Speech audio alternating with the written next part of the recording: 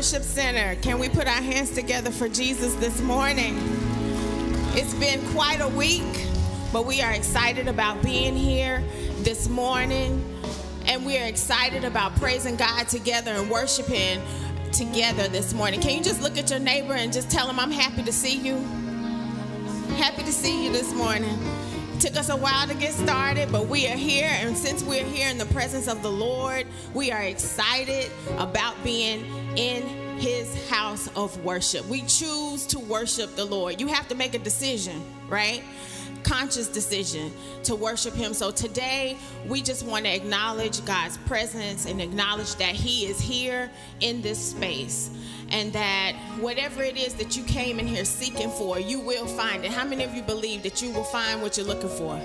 Amen and amen. We're going to offer a word of prayer before we sing this morning. If you all would please stand with us and let's acknowledge God's presence.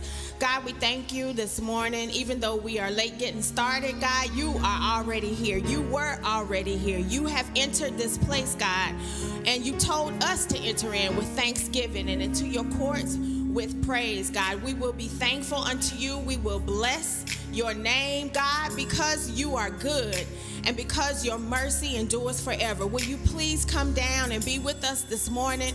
We don't want to start this service without you. We don't want to do anything without you, God. So we ask you, Lord, to be in every song, be in every prayer, God, be in the sermon, God, be in every announcement, be in everything today, Father. For we do not want to do anything without you. God, forgive us of our sins and our shortcomings, because all of us have made some mistakes this week, Lord. But God, we give it all to you today. And we ask you, Father, to please come. Lord, be reverenced today. God, come and be magnified today. Come and be lifted higher above our problems and our situations today, Lord. We just give it all to you, and we say thank you for your presence. We say thank you for your power. We say thank you, God, for being so awesome to us. Thank you for being our strength when we are weak, God. We give your name glory and honor in Jesus' name.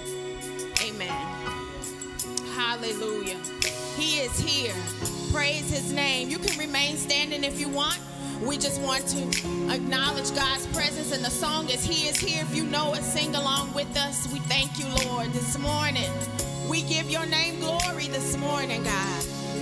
Hallelujah. Everybody sing, He is here. He is here. Praise his name. He is here. He is here. Worship him. Worship him. He is here. Magnify his name. Hallelujah.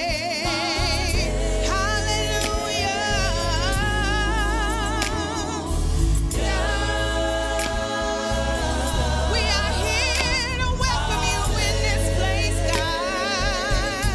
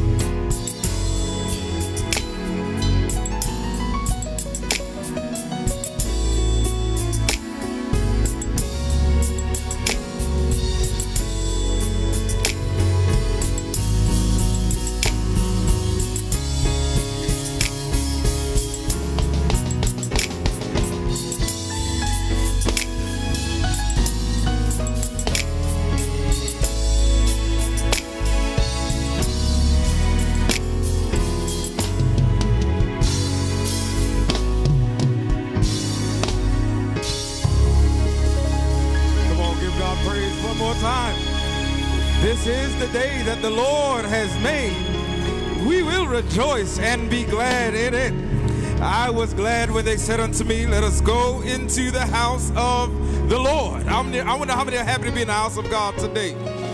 How many are happy to be in the land of the living? How many are happy to be on the earth and not in the earth? How many are happy to be seen and not viewed?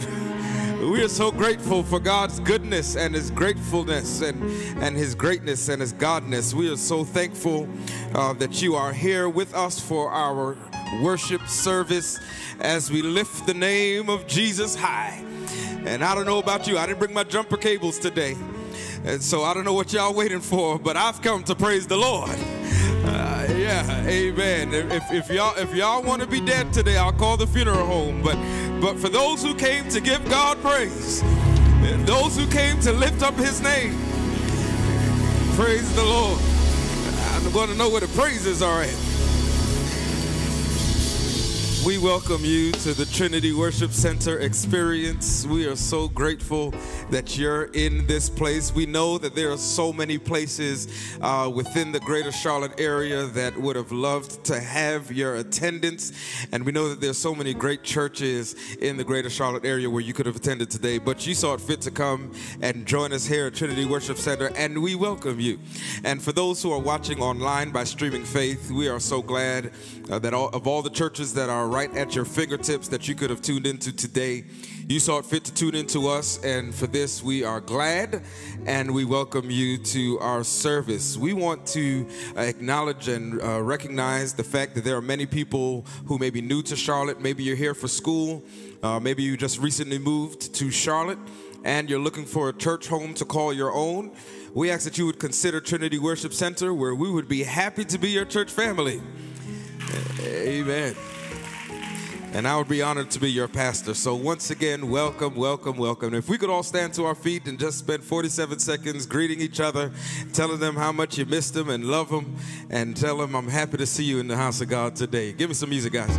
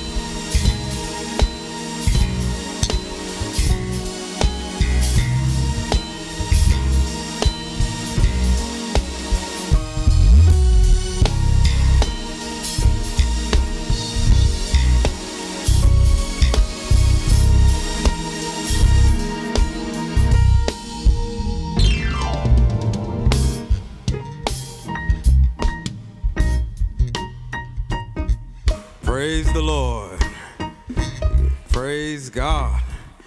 Amen. Amen, amen, amen. Don't you feel a little bit better today?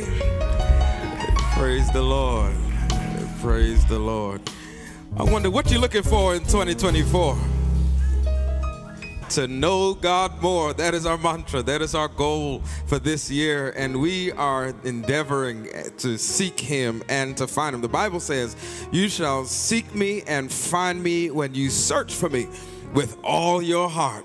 And that is our goal for 2024, to search for God with all our heart, to know God better, and to have a deeper and more lasting relationship with him. Amen. And we invite everyone to join us every Monday morning for our Monday morning manna at 6 a.m. on Zoom. And it will be our weekly day of fasting and prayer. And we invite you to come and knock on heaven's door with us through prayer. I also want to let you know that today the senior ministry will be having lunch and a meeting immediately following service today. Okay, the senior ministry would have lunch and a meeting immediately following service today. The singles ministry will not be meeting today, but we will have our elders. If I could have all the elders to meet me in the VIP room directly after service, just for a brief meeting. Today, all the elders of the church, if you can meet me in the VIP room briefly after service today, I would appreciate that. And I'm excited about our annual 7 Last Words of Christ program. Amen. That'll be next Sabbath here at 5 o'clock p.m. You don't want to miss it. We're going to bring some thunder and some lightning, amen, into this church. And we want to see every face in the place. Come on, say amen. And we look forward to seeing each and every one of you here. A night of music and inspirational preaching, and just a night of wonderful fellowship. The new members class resumes this Thursday. We're inviting everybody who's joined the church from January through March. If you can see Sister Katrina Heath or anyone from the CIA team to avail yourselves for the weekly Bible study and meeting with the CIA. And then we invite you to join us every Sabbath morning for Sabbath school at 9:45 a.m. It's on Zoom and in person. And we invite you to join us every Tuesday evening at 7 o'clock p.m. for our weekly prayer meeting service. And please continue to observe social protocols, as we want to spread nothing here but the love of Jesus.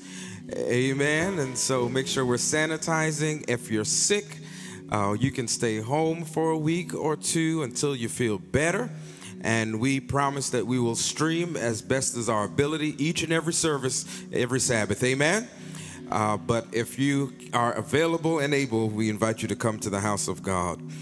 Please continue to support our church with your giving, your tithe, and your offering. There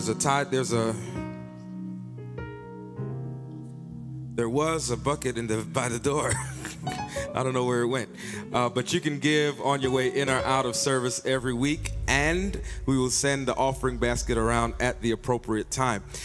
We invite you to, we'd prefer if you give online at adventistgiving.org, where we would, if you put where you want your funds to go, Treasury would honor that.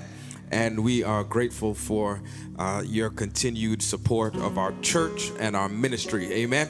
All of this is possible by your giving. Come on, say amen. And so it's important for us to do our part in making sure that the ship stays afloat. And so we pray that we would continue to give in our tithe and our offerings, our free will offerings, for the advancement of God's kingdom. And for those who are watching online, please make sure you like and share this video.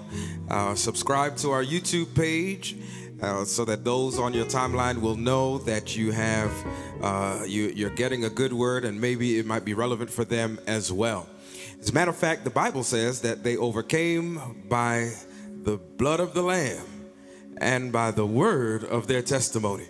And today we have a testimony from one of my brothers, James Bennett Jr., who we went to Northeastern Academy together and Oakwood together. And he would like to share his testimony of what God has done before we sing our hymn of the morning. And so hear ye him. God bless you as we worship today in spirit and in truth.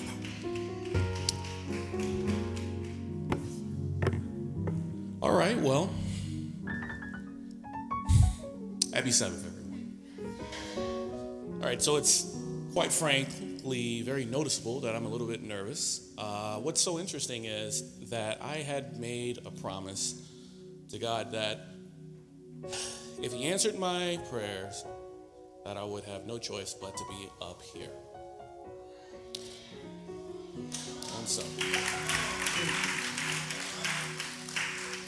all right, so I guess the first thing I'll start by saying is the story of my life is very interesting, and it goes much, if I were to talk about that, it'd be all day. However, what we will start at is 2016.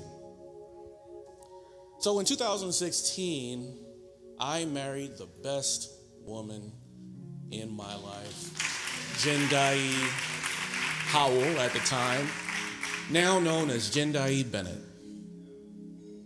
She was the best and is the best person to have ever happened to me.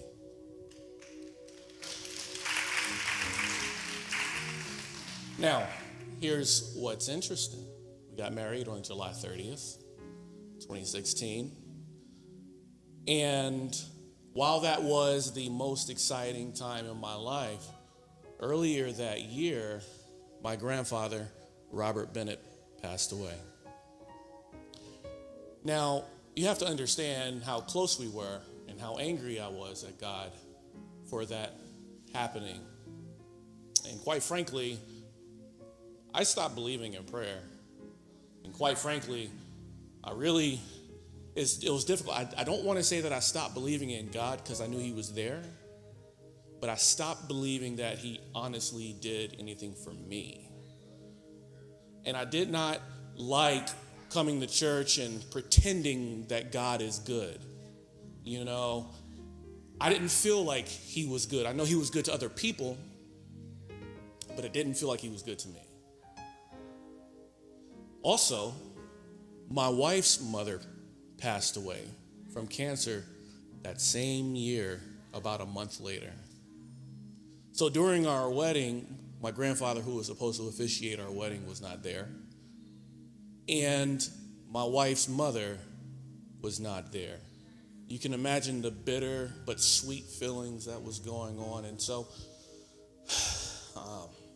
it was a lot for us to really handle. And at the same time, as the years passed, we tried our very best to be able to move forward together. Lots of crying, lots of happy times, happy moments. But also during that time, you also got a chance to learn just how church people do not reach out to you. They're your friends when, at least so it seemed. Not for every church. I won't say this church. I wasn't here. But what I will say is that when things seem, when the loved ones are alive, you're remembered. You're a part of a family. They tell you that they're going to be there for you. But then suddenly, when it's time to put that to the test and they pass, you might get one or two people who, to this day, still will try to check on you and will see how you're doing and help you realize that you're not forgotten. So you can imagine the anger that I really felt. I had felt a lot of anger. But that wasn't just it. So my wife and I, on our first year of marriage, of course we decided we wanted to enjoy ourselves. Didn't feel like having any children. We felt like the best way to get to enjoy marriage is to enjoy your first year. We don't want any children at that point in time, get to go different places, which we did. But then year 2 comes and we're like, okay, let's start deciding if we want to have kids. We know we want kids, but let's start practicing for that. And of course, yes, my wife is amazing. If you look at her, obviously, I'm a lucky man. But then nothing happens that year. And we kind of chalk it up to, well, you know what? We still live in an apartment. We still, have things that we want to get done. we still want to, make sure that we're ready to have children. So year 3 comes by. And at this point, I'm starting to get frustrated. And I'm starting to feel like, well, why is it that it seems like people are just getting together and they're having kids very quickly? And nothing is happening with us. But yet we try to chalk it up. And you hear people starting to say, well, you don't want to rush having kids. Enjoy yourself while you are married. Enjoy that, because once you have kids, it's all over. You hear that often. Year 4 passes and nothing. And at this point, you could start to see in my mood just how bitter I started to become. Because what got me so angry is you got these people saying, pray about it. And I felt like, okay, well, prayer's not working. Been praying about it for 4 years. Also, I was getting angry because you see these people who are saying, do not rush it.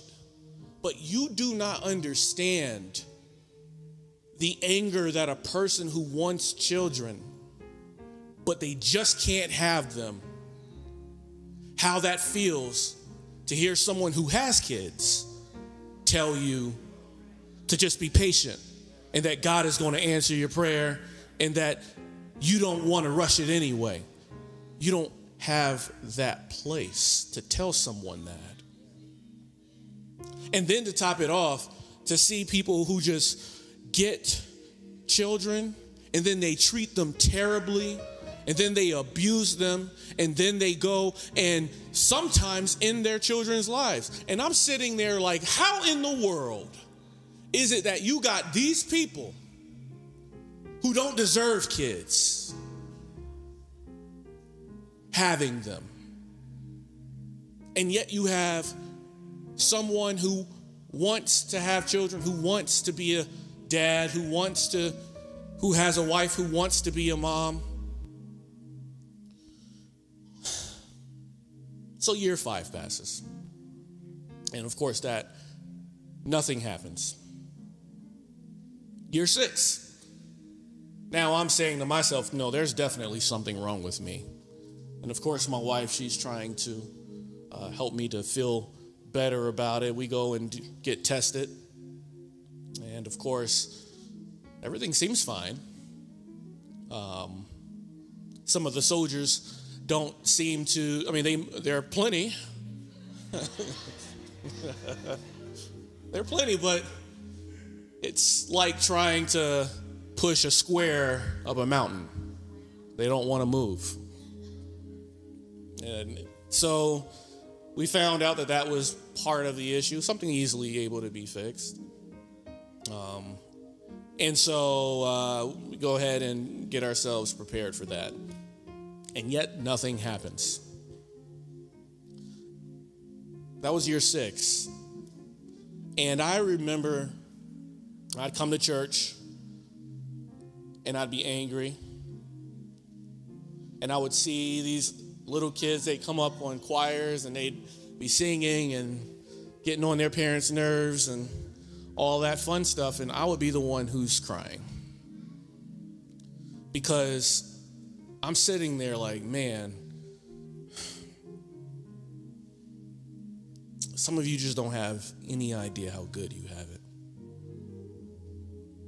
And I started to compare myself from the perspective of the only people I could say who understand this feeling, or better yet, I don't know, I wouldn't even know what's worse, is the parent or the person who is struggling to have children, who want children but can't have it no matter whatever the reason is, or the person who's had kids but lost them.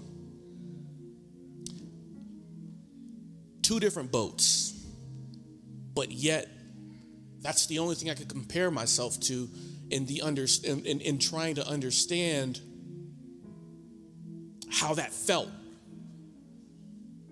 And so obviously we go and we, on our 7th year, decide we're going to do Not IVF, but IUI. And so IVF, if some of you guys are aware, is when you take the sperm and you take the egg, and you put it together, and they're able to, allow for a child to grow. IUI is, of course, when you take the soldiers because they don't want to move, and you just give them a nice subway ride to where the egg is. And so in August of last year, we go and we do our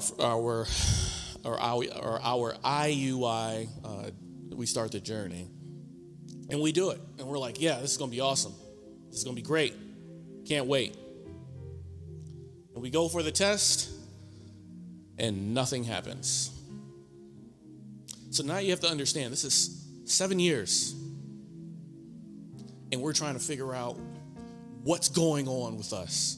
What's going on with me? My wife was fine, but it was me. Which, by the way, leads me into talking about this thing that men do not tend to talk about, and they suffer in silence. And that is the feeling of being less than. Because as a man, society teaches that you're supposed to be able to not only be strong, you're not supposed to only be able to provide, but you're also supposed to be able to have your kids and to be able to propagate the world. And yet I wasn't doing that.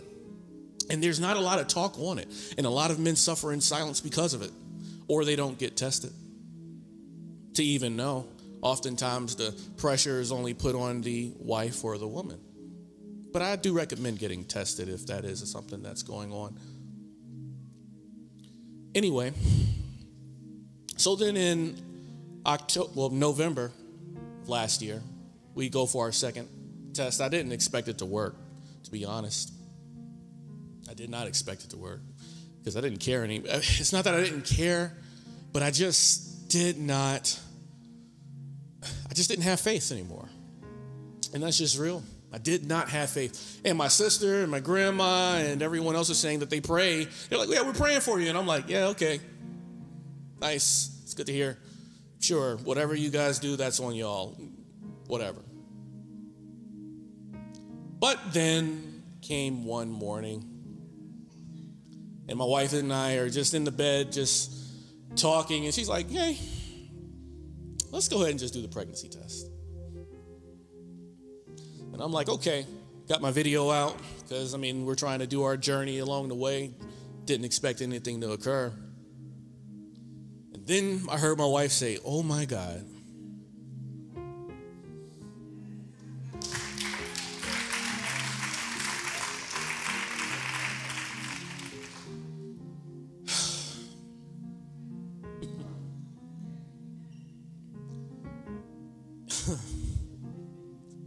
And you have to understand the excitement and the tears that I started to share and that my wife started to express, because I just did not believe that my wife was finally pregnant.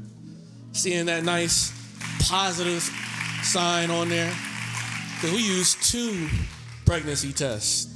We wanted to make sure, one that said in red pregnant, because I wanted to make sure I understood it right. And the next one that had the positive sign also that was there. So we were happy about that. And that was awesome. And I was like, you know what, God? Fine. You do answer prayers for me and for her. But not only is that the case, so we go to the doctor and get checked out. And they're like, oh my goodness. It looks like we have twins. So God has given us not 1, but 2. And so when God says that He will sometimes double your blessing, He has shown me that, in fact, he will go above and beyond. And I felt it was interesting because in losing my grandmother not my grandmother, I'm so sorry. Grandma's right there. I love you, Grandma. But my grandfather and my mother-in-law, who I never got a chance to get to know, God, it seems like, was like, here's a replacement. Not a replacement, but something that you can put that will fill a hole that is there. So I wanted to share this with you because I know for a fact that there are people who are either here or online who are experiencing what it is that I have gone through, what my wife has gone through. And I want you to know that you can just hold on. And if God does not answer in giving you the ability to have a pregnancy, there is still adoption. There are a number of children who deserve and need love that you can provide, that you can give. And any blessing that God gives is a blessing that was meant just for you. And so that was just something that I wanted to share. Thank you for giving me that opportunity and time. Thank you for sharing. I want your wife to come, Sister Bennett Jr., if you could come quickly. We want to pray for you for a safe delivery, a safe pregnancy. Come on, put your hands together for the sister with the twins. Listen, God can do anything but fail. Are there any believers in the house that God is able to do just what he said he will do? Never give up on God, because he won't give up on you. He'll give you double for nothing. He'll give you overflow, and he'll give you more than you ask for. And so let's bow and pray. Almighty Father and our God, we thank you for this beautiful couple.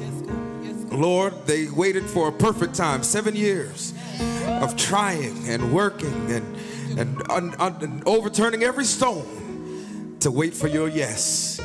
And Father, we thank you for this season. Lord, we pray that you would cover them.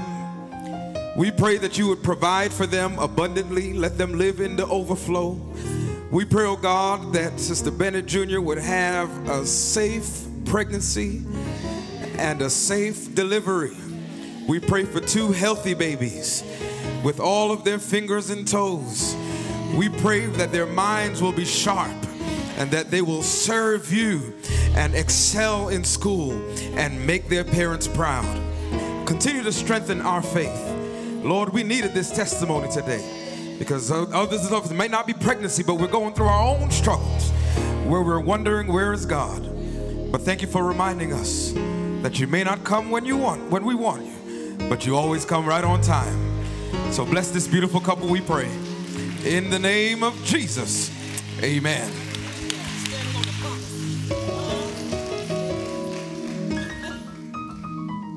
Amen. Happy Sabbath. And so with that being said, we're about to sing a hymn that goes perfectly with the testimony, Standing on the Promises. So will everybody please stand as we sing?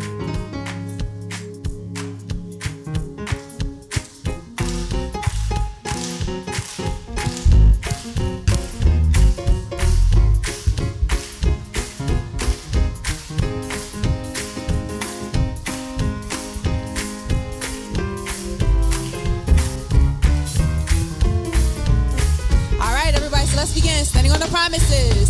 Standing on the promises of Christ, my King.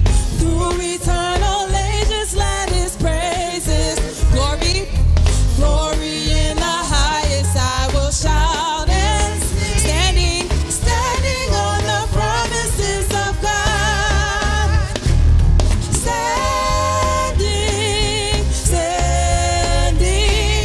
Standing on the promises of Christ, my Savior, standing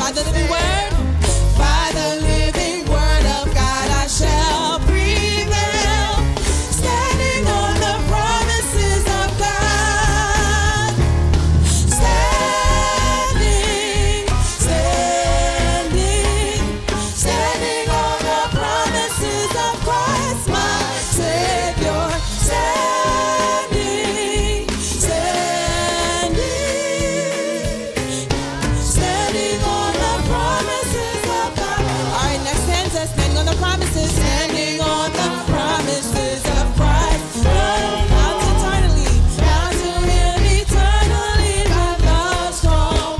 Overcoming days with the Spirit swords. Standing on the promises of God. Everybody standing.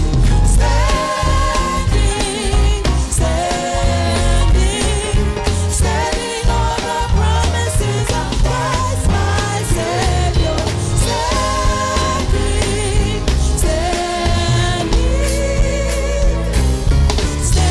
on the promises of God. Okay, one more time, standing on the promises of Christ,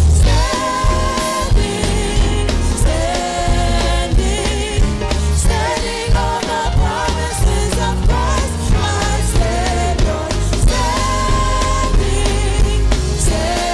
Savior.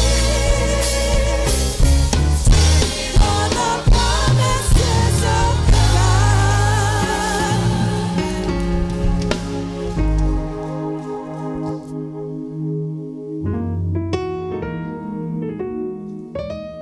Good morning, church. What a day to be alive. What an exhilarating testimony about the goodness of God. You see, God may not operate when you want to, but he's going to operate for you on time. I could give you testimony upon testimony. Another one close to better than that I got last week, but I'm not going to do that because it's time to pray. You'll hear it soon. It's going to blow your mind. But God is good. It's not about what you feel. It's about what it is. Because feelings is going to fail you almost every time. You just have to hold on and realize the devil's putting you through some stuff that you need to realize that God has defeated the devil already.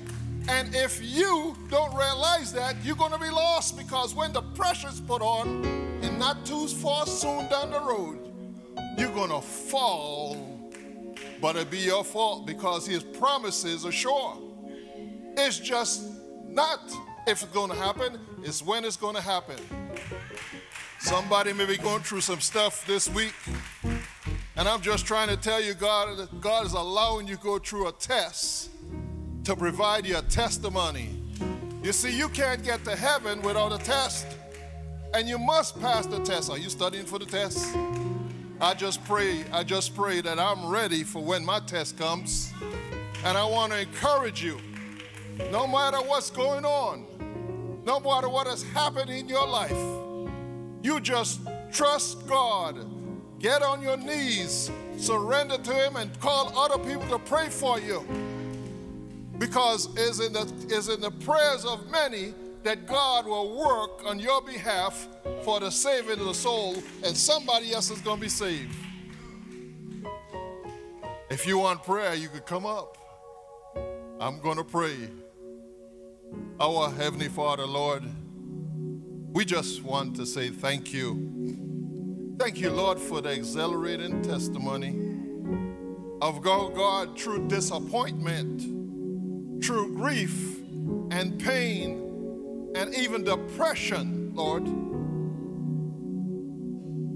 He had forgotten, he has turned and is blaming you, and many times we do that, Lord. But you still show up and show out as only you would do for your people. God, we all are going through something, either going through something now or getting ready to go through a storm. We just ask you, Lord, to give us exactly what we need spiritually to hold on, because you're coming soon, Lord. You said, be that we must be ready, because when we think not, you shall come. Lord, we have some among us that have some illnesses, Lord. We've seen miracles, but we understand, Lord, that you are the greatest physician. And so right now, Lord, I ask you to forgive our sins, and we are asking you, Lord, to work in their behalf. Sister Jones, I believe this week is going through a procedure, Lord. And I'm asking you right now, in the name of Jesus Christ, to be the physician. You see, direct the hands, and we just thank you, Lord, for the outcome. And I ask you, Lord, continue to pour the blessings upon her and the family. But most of all, Lord, heal her, Lord. We thank you. There's some others. Our brother there, Jerry, who's been going through his situation for a while. And he's in and out, and our minds are like we're on steroids. But we realize, Lord, that you are going to answer and deliver him too.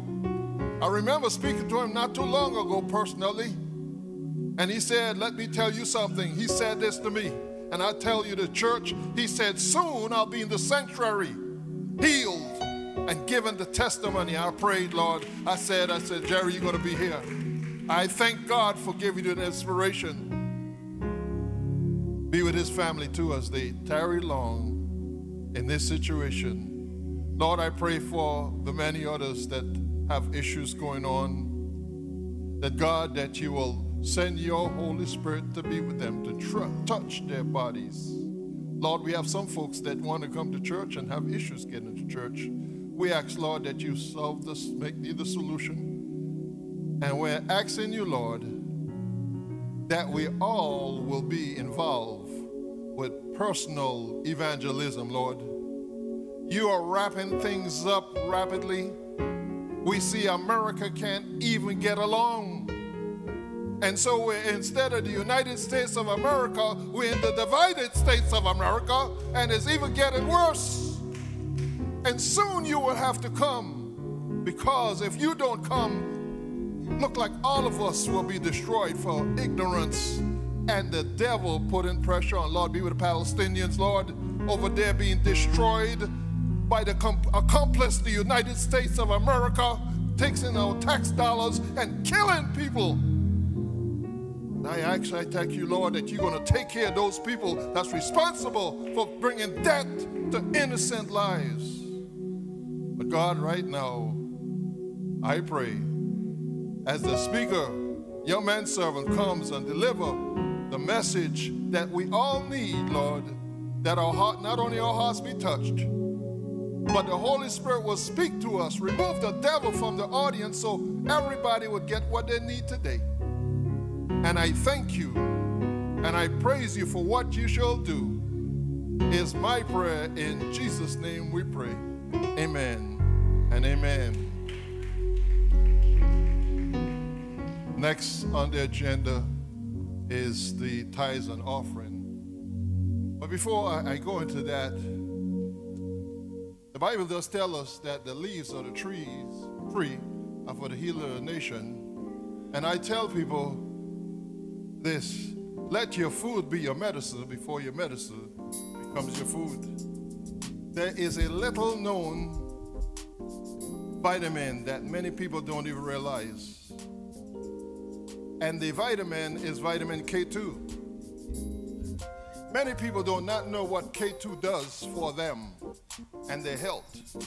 And if you're suffering with high blood pressure, arterial sclerosis, bone loss, anything to deal with the strength of the bones and the circulatory system, vitamin K2 actually takes calcium that's deposited into the soft tissue of the body, such as your arteries and veins, and works synergetically with vitamin D to pull calcium that's deteriorating your arteries and cause you problems with the pressure, and actually puts it in the bones and strengthens the bones matrix.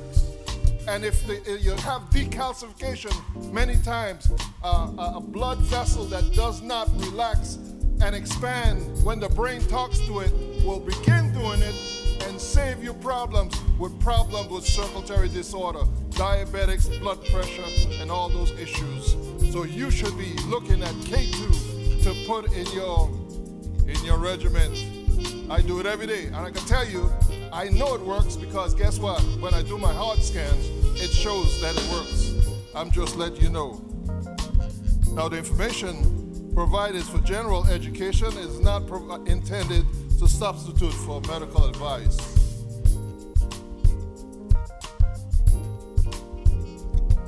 We are thankful to God that we can give. And when we give, God expects as we come to worship that we come with an offering. You see, many times in the black churches, folks just show up with $1. What is $1 gonna do for the work of the Lord?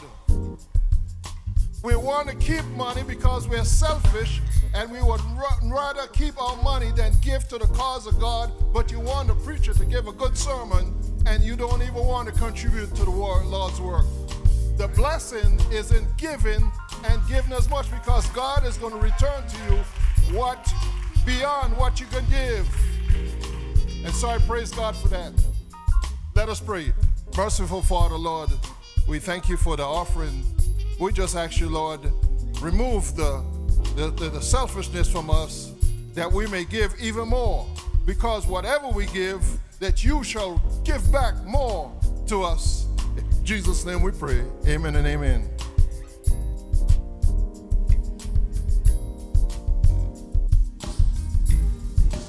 Praise the Lord. Hallelujah. The blessing is in the giving. Amen. Amen. We serve a mighty God and an awesome God. God is so good. I think James the Jr., he said he had little faith, right? But how many know?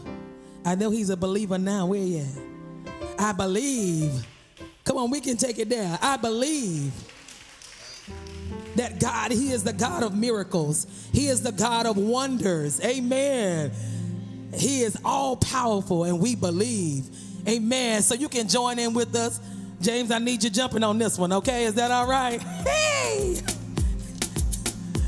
You're going to have to get up for this one, y'all. Y'all can sit there if you like, but it's time to get up and praise the Lord. Come on. Hey!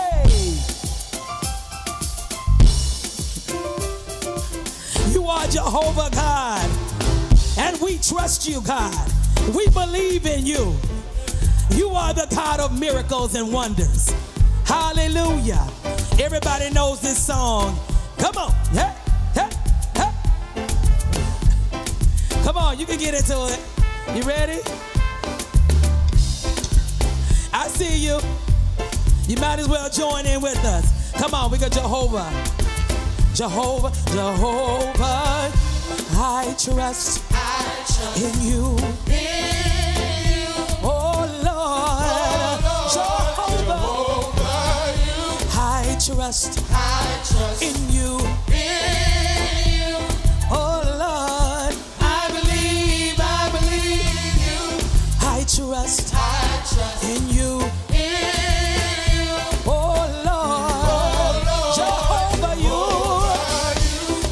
Trust in you. Come on, I believe you. You are the God of, come on, you are the God of wonders. You are the God, all powerful. I believe. Come on, I see you. I believe.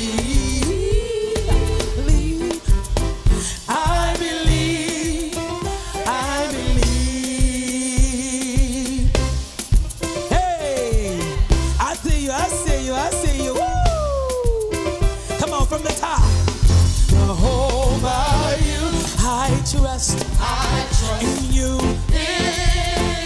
Oh Lord, Jehovah, I trust in you. Come on, say this. I believe you. I trust in you. Oh Lord, Jehovah, I trust in you. Say, I believe you are the God.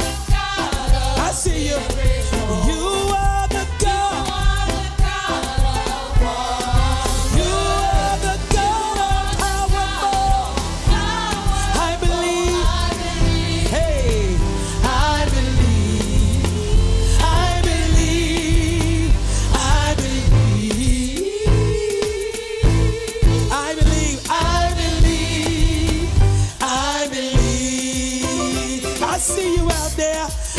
somebody, SOS. Scoot over some. Hey, hey, hey, hey, hey. I see you over there. Put your hands together right here. Because we're going to tell all the things that we don't want in our life. Bye bye. All right? So long, bye bye. Come on, everybody say it. Long, bye bye. Goodbye to my pain and my sorrow. So long, bye bye. Come on, I think y'all got it now. So long, bye bye. Yeah.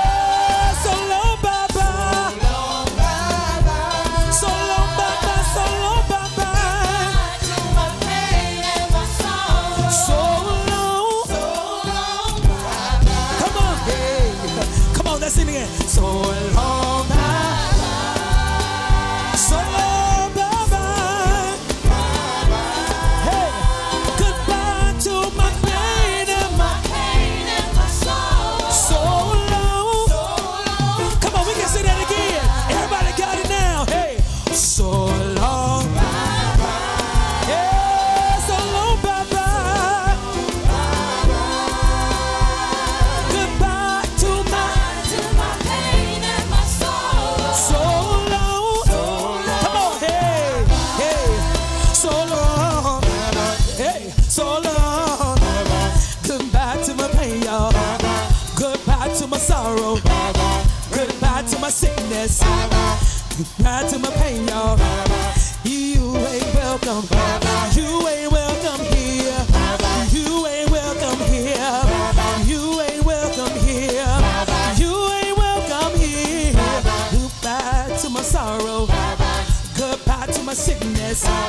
Goodbye to my pain, y'all. Goodbye to my sorrow. Goodbye to my troubles. Goodbye to my pain, y'all. Goodbye to my sorrow. Goodbye to my song. Goodbye to my pain, y'all. You are the God. You are the God of miracles. So you are the God. Yeah. You are the God. I believe. I believe. I believe. I believe. I believe. I believe. I believe. I believe. Come on, yay! I know. Come on, can we go there one more time? So long, bye bye, bye. So long, bye bye. Come on. Goodbye to my pain and my sorrow. So long, bye bye. Come on and put your hands together right there. Hallelujah. He's an awesome God and a powerful God. So long, bye bye. To my pain and my sorrow, to my troubles, my sickness. Hallelujah. Woo, we serve a mighty God. Yes, God. Praise the Lord. So long, what? Bye-bye. What are you saying bye-bye to today? We got a lot to say bye-bye to. Bye-bye to depression. Bye-bye to anxiety. Bye-bye to worry. Bye-bye to trouble. Bye-bye to bad things happening. We just want God to just continue to be with us and let him know that he is our shepherd. He is our guide. He continues to walk beside us. The word says, yea, though I walk through the valley of the shadow of death, I will do what? Fear no evil, because God stands with us. And that's enough to give him praise for right there.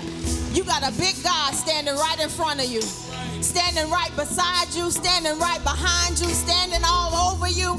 Amen. You are protected under the blood of Jesus. Can we give God praise just for the blood of Jesus that continues to cover us even when we can't cover ourselves? We want to, but we can't. We need his blood. And the song simply says, the Lord is my shepherd. The Lord is my shepherd. He goes before me. He's the defender behind me. He is fighting every battle that you are going through. Some of y'all think you're fighting it by yourself, but I'm just here to let you know, the praise team is here to let you know you're not alone. Can you look at your neighbor and say, you are not alone? Hallelujah. You got a big God fighting for you today.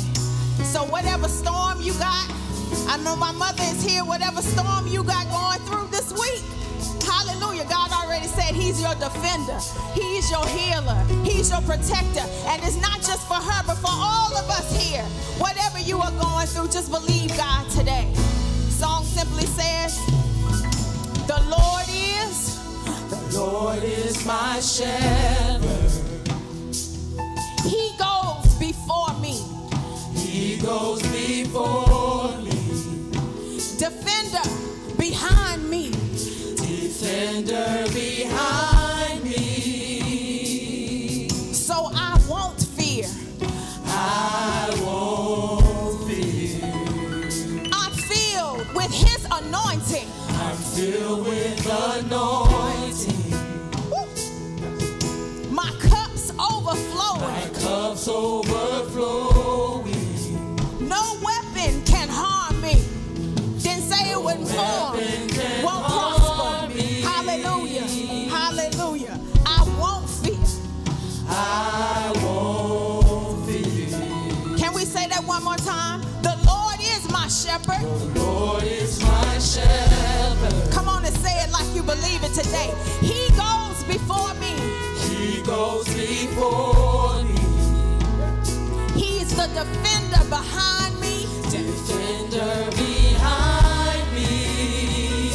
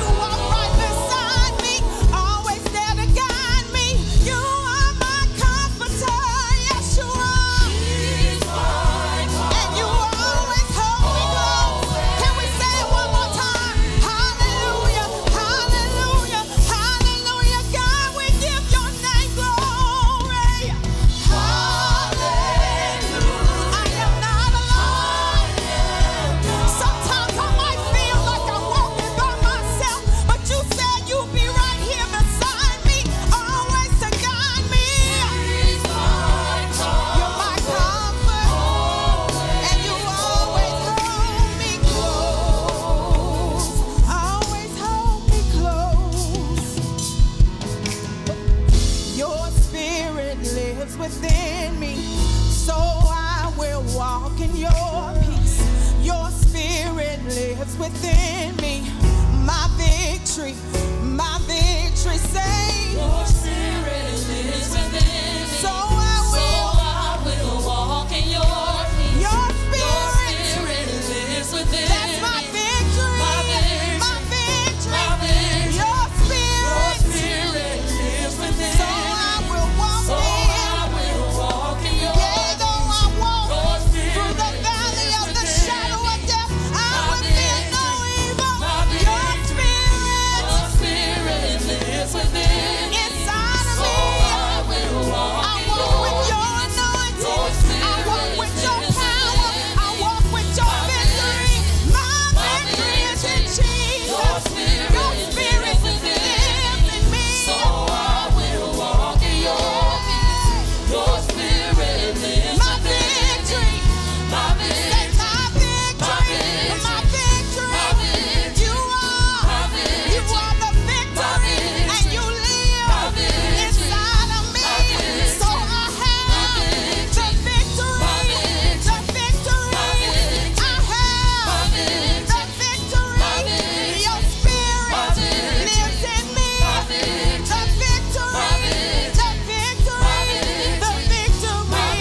Say hallelujah. I am not alone. Thank you, Jesus. Thank you for always being right here. You are my comfort, and you always hold me close. Can we say it one more time? Say hallelujah. Yeah. I am not alone. I am not alone. I am not alone. I am not alone. I am not alone. He's my comfort.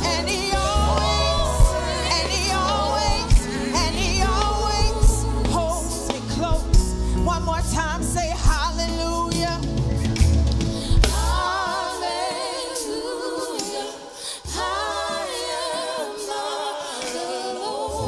Even when you feel like you're by yourself, God said, I'll be right there beside you. I'm your comfort. I'm your keeper. I'm your strength. I'm your peace. Hallelujah. One more time, say hallelujah. Yeah.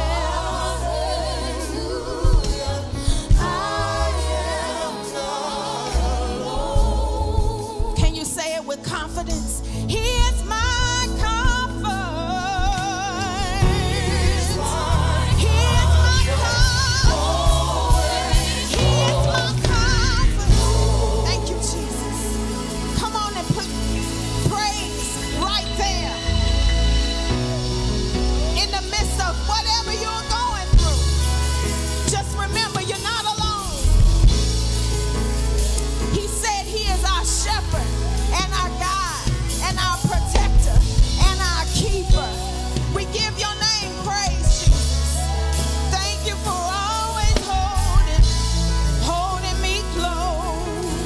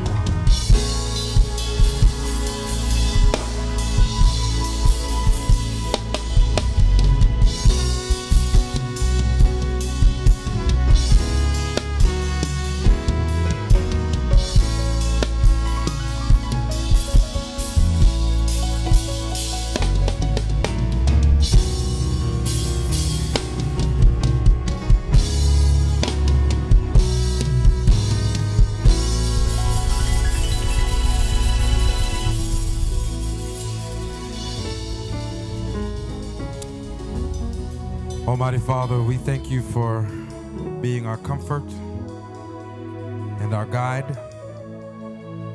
We thank you for keeping us close beside you. Even when we wander away from you, We thank you for chasing after us.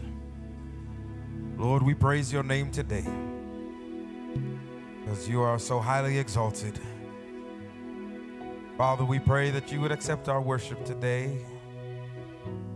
Bless us with the presence of your Holy Spirit. We don't invite him, we know he's here. We're just asking you to stay a little while longer. As we sit at your feet, would you clear your throat and speak from heaven, and speak so clearly that all of us will understand your will. Remove everything that is within me that should prevent me from speaking to your people today. Father, give me that special anointing that makes preaching easy. And we will be careful to give you all the glory and the honor and the thanks in this. Thine is the kingdom and the power and the glory forever and ever and ever and ever and ever and evermore. And all God's people shout amen. Come on, give God glory. Praise God for our praise team today for leading us so wonderfully. Praise God for you. And why don't you put your hands together for our band today? Amen. Amen. We're so grateful for your contribution in worship, to everyone who's working the sound, the cameras, to make good production. We thank you to our deacons and to our ushers and everybody who's made this worship service an experience. Thank you so much for your contribution in worship. Amen. Amen. If you have your Bibles, let me invite you to turn with me to the book of Jonah. The book of Jonah. And there, I want us to read chapter 1, verses 1 through 3. Jonah chapter 1, verses 1 through 3. When you found it, may I invite you to stand with me today as we read God's word. Sister Belk, is that you? It's good to see you in the house. Jonah chapter 1, verses 1 through 3 and verse 17. Reading from the English Standard Version of the Bible, it says, "Now the word of the Lord came to Jonah the son of Amittai, saying, Arise, go to Nineveh, that great city, and call out against it, for their evil has come up before me. But Jonah rose to flee to Tarshish from the presence of the Lord. He went down to Joppa and found a ship going to Tarshish. So he paid the fare and went down into it to go with them to Tarshish, away from the presence of the Lord. And the Lord appointed a great fish to swallow up Jonah. And Jonah was in the belly of the fish 3 days and 3 nights." If you would allow me today, I want to talk to you under the topic, the real running man. The real running man. Speak now, Lord, for your servants are listening. In Jesus' name, amen. You may be seated in the house of God today. Several years ago, I don't know if you remember, and we want to invite all the children to join us in the large classroom for choir rehearsal. All the children that are part of the choir, join us in the large classroom at this time for choir rehearsal. I don't know if you remember, there was some time ago a new, air quote, new dance craze that exploded on social media called the Running Man Challenge. The Running Man Challenge is where people would upload clips of themselves doing the Running Man dance to a popular 90s song. It was a lot of fun for those who participated in the challenge and for anyone who's watched the thousands of comical renditions on Facebook, Instagram, and Snap of people doing the Running Man challenge. But I hesitate to call it a new dance craze because the Running Man in its current representation or presentation revolves around the style of dance that was made popular way back in the 1980s. By MC Hammer and you know, y'all telling on yourself. Y'all remember Can't Touch This. Yeah, and so in response, and this happened around about 2016, 2017, in response to the many clips of individuals doing the new Running Man challenge, some of our brothers and sisters from Generation X, that's 1966 to 1980, they responded as best they could with the new to the new Running Man challenge, but with videos of what they call the real Running Man. Yeah, in an attempt to be clear, today's Running Man is totally different from the 1980s version of the Running Man that everyone from MC Hammer to Vanilla Ice did. Come on, they performed it for years. And when doing what they called the real Running Man, they were exaggerately running in place. I wish I could demonstrate for you today.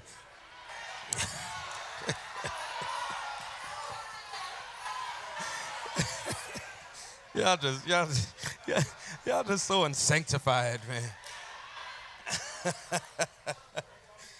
Well, they were exaggerately running in place, bringing their knees up high, punching their arms forward. Can y'all see it? That's what they call the real Running Man. But today, lest I divert the sermon to a dance contest,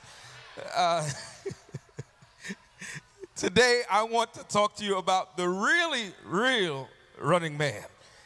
Yeah, his name was Jonah. And the book attributed to his name opens up with a divine assignment. The Bible says that Jehovah spoke to Jonah in his own unique and powerful way, and he told Jonah to do two things. He told him to go to Nineveh and cry out against it. And this was intended to be a rebuke against them because of their sin, and it was a call for them to know repentance because according to the end of verse 2, if you could bring my verse up, gentlemen, I don't think this is working. According to the end of verse 2, the Bible says that their wickedness meter was so high that it reached the presence of the Almighty God. And I often wonder to myself, how high is our wickedness meter today? Because in our day, we see that our feet are swift to do evil, but slow to do good. How high is our wickedness meter today? Violence is commonplace, and terrorism is on the rise, and nation is rising against nation, and now the wars seem to be making less and less sense. How high is our wickedness meter today? Sexual immorality prevails, and even children are being molested, even by trusted people. How high is our wickedness meter today? And Arthur wants to be Martha, and Martha wants to be Arthur, and the wickedness meter of Nineveh caught God's attention. Now let's look at the city. The city of Nineveh was a great city located in the east bank of the Tigris River, about 550 miles from the northern kingdom of Israel. And Nineveh appeared to Jonah as an impregnable fortress with both an outer wall and an inner wall that was 50 feet wide and 100 feet high. Nineveh measured 90 miles in circumference, and it had a population of 600,000 people. And there was a garden city, and one of the great wonders of the world. We're told that Nineveh was the largest city in the world at that time. It was the largest and most important capital of the dominating empire. It was a pagan, Gentile territory, and history tells us that the Ninevites were some cruel, godless people. One historian suggested that they were known for intentionally breaking all of God's commandments. These people would cut off their enemies' heads and place them on spikes and leave the spikes at the perimeter of the city. These were the ones that God sent Jonah to call to repentance. What an intimidating assignment, don't you agree? Jonah, according to chapter 1 and verse 9, was a strong Jew, and no other prophet in the Bible was so strongly directed to a non-Jewish nation. Nahum chapter 3, verses 1 through 3 says, "Woe to the bloody city, all full of lies and plunder, no end to the prey, the crack of the whip, the rumble of the wheel, galloping horse and bounding chariot, horsemen charging, flashing sword, glittering spear, hosts of slain, heaps of corpses, dead bodies without end. They stumble over their bodies." That was Nahum's rendition of Nineveh. There's so many dead bodies in the street, you're stumbling over them.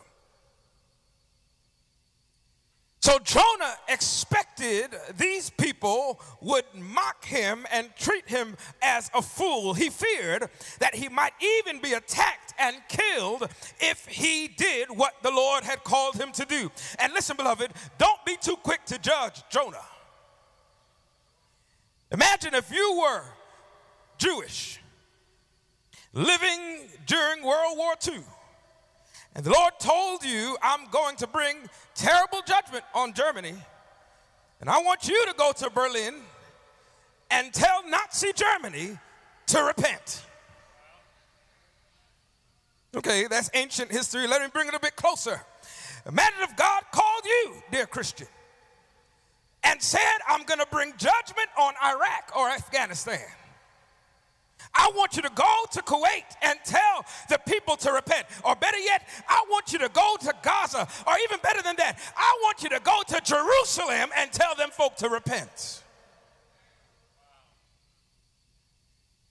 And many of us would go to the airport and buy the first-class ticket to San Francisco. And from there, we'll hop on a boat to Hong Kong. Come on, ain't no use lying up in here, beloved.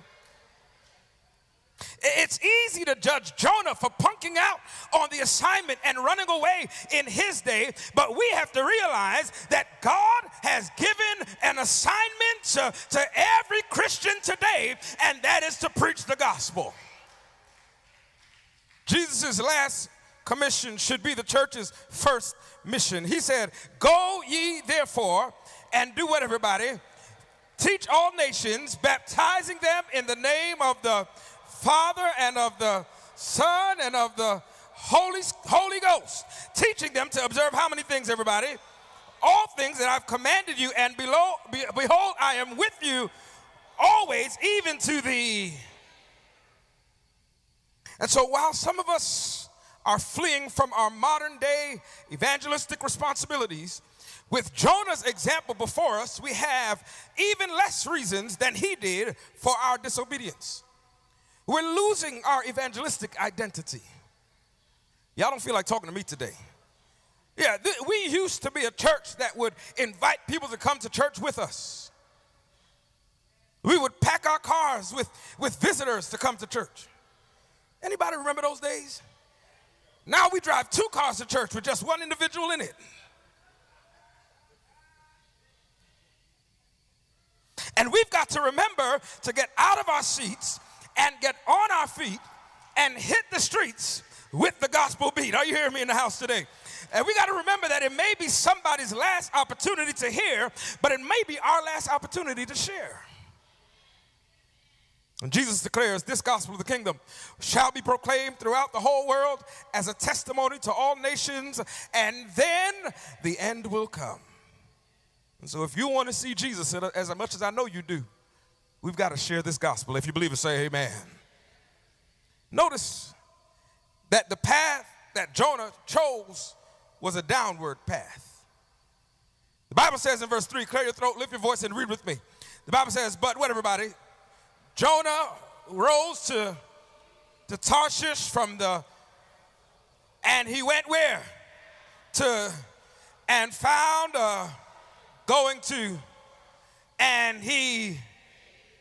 and went to go with them to where? Away from the. So listen, beloved. Jonah went 2,200 miles in the opposite direction from where God had called him to go. You see, the path of disobedience to God can only lead downward. I don't like how quiet y'all are today.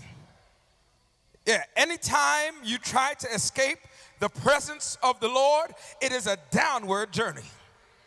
I don't care if you're on a flight up north, it's a downward journey. It's going down. You can take a plane, train, or taxi cab to try to escape the will of God, but it's going down. And allow me to pause here parenthetically to wonder how many times has God sent you to Nineveh, but you went to Tarshish? Y'all need help applying that? Let me help you. How many times have God told you to apologize, but you said nothing? How many times have God told you to go to church, but you went somewhere else? Yeah, I'm just applying it for you today. How many times have God told you to get baptized, but you put it off? How many times have God told you to share my gospel about a Savior who loves everybody and who's coming back to save those that love him? How many times have God sent you to Nineveh, but you went to Tarshish? But David understood something that Jonah needed to understand then, and what we need to understand now, and that is you can't run from God. You can't hide from God. There's nothing that you could do that will catch God by surprise. As a matter of fact, David said, where can I go from your spirit? Or where shall I flee from thy presence? If I ascend into heaven, you are there. If I make my bed in hell, you are there. If I take the wings of the morning and dwell in the uttermost parts of the sea, even there shall your hand lead me and your right hand shall hold me. You can run from man, but you can't run from God.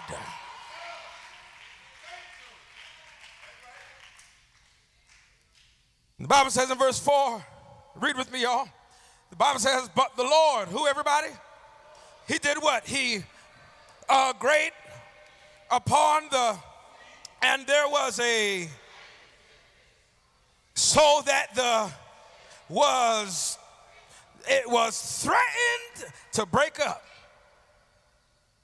Now, we often think of Jesus calming the storms. Say amen. But we must remember that not only is he the God that calms the storms, but he's the God that will stir them up too. The ship and the sailors were in a dangerous position. Come on, walk with me, y'all. Don't let me lose you. It was nobody's fault but Jonah's. There was nothing wrong with the sailors being on the ship. It was Jonah that had no business being there. And so often we get caught up in what others can do, but we must remember it's not about what they can do. It's about what we cannot do. Are you hearing me in the house today? And I wonder today how many ships are experiencing turbulent waters because we're on board determined to go opposite of God's will. The turmoil of Jonah's disobedience affected everyone on the ship. And can I park on this curb for a minute if I promise to keep my hazard lights on? Because some of you need to be careful who you help.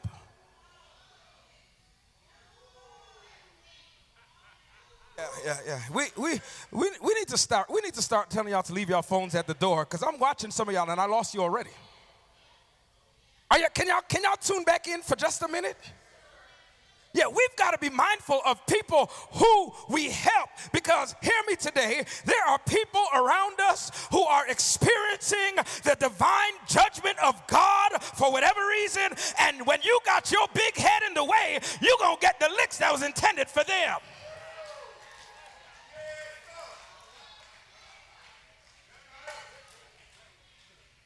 The sailors began to throw good cargo. They threw money overboard trying to lighten the load. And some of you are investing into people that God is trying to clear their bank account out so that they can learn to lift up their eyes and say, Father, I stretch my hand to thee. No other help I know. How many resources have you wasted trying to undo what God is doing? And the one that needed to be thrown out, the one that was causing this whole drama, was down in the basement watching TV.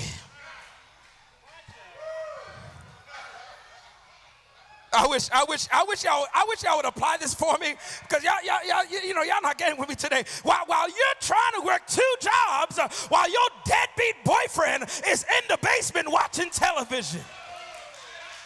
I'm trying to help you. I'm trying to help you. Throw it overboard. Let God handle it. God has a prepared solution for every prepared problem. Am I talking to anybody in the house today?